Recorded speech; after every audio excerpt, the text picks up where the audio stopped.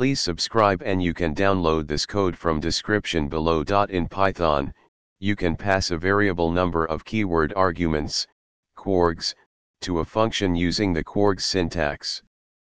This is a powerful feature that allows you to work with a dynamic set of keyword arguments.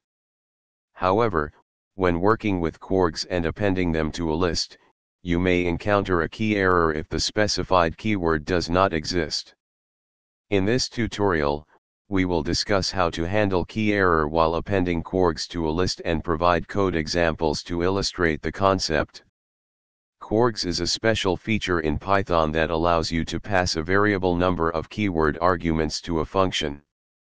It stores the keyword arguments as a dictionary where the keys are the argument names and the values are the corresponding values. For example, output. In this example, kwargs collects the keyword arguments passed to example_function and prints them. When you want to append specific keyword arguments from kwargs to a list, you may encounter a key error if the specified keyword does not exist in the dictionary. To avoid this error, you can use the get method, which allows you to provide a default value if the key is not found. Here's how you can handle key error when appending kwargs to a list. Output.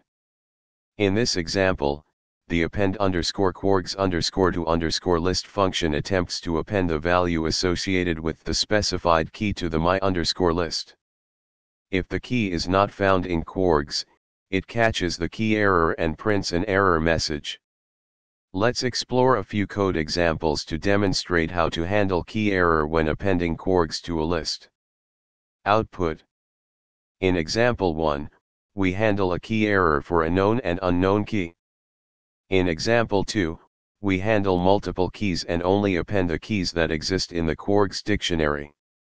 By following this tutorial and using the provided code examples, you should be able to handle key error while appending kwargs to a list in Python effectively. ChatGPT.